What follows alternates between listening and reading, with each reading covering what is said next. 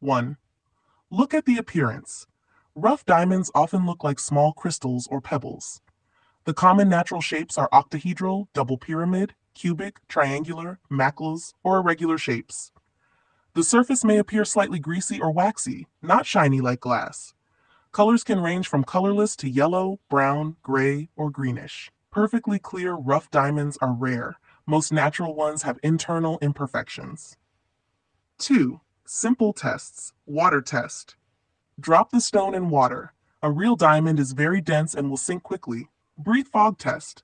Breathe on the stone. If it's a real diamond, the fog will disappear in 1 to 2 seconds because it conducts heat well. Hardness test. Diamonds are the hardest natural material, Mohs scale 10. They can scratch glass or other stones. Be careful not to damage the diamond. Use 3. Use tools. 10x loop, magnifying glass. Under magnification, a real diamond will have sharp edges, natural imperfections, inclusions, and no air bubbles. Bubbles usually indicate fake stones. Diamond tester, a small electronic device that checks the stone's ability to conduct heat. It helps distinguish diamonds from common imitations like cubic zirconia. 4. Advanced tests. If you are dealing with valuable rough diamonds or need certainty.